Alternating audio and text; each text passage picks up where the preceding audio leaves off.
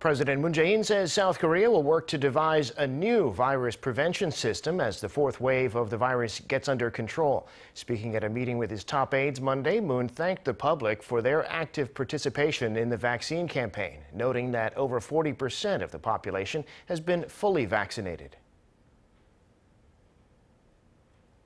백신 접종률이 높아지는 만큼 코로나 상황이 진정되어 나가면 방역과 일상을 조화시킬 수 있는 새로운 방역 체계로의 점진적인 전환을 모색할 수 있을 것입니다.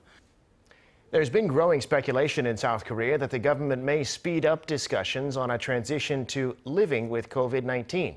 President Moon said the government will do its best to further normalize everyday life, such as easing restrictions for those fully vaccinated. The president also said the government will minimize inconveniences in applying for relief payments and ensure their swift distribution in the hope that they provide a little bit of comfort to those who are suffering.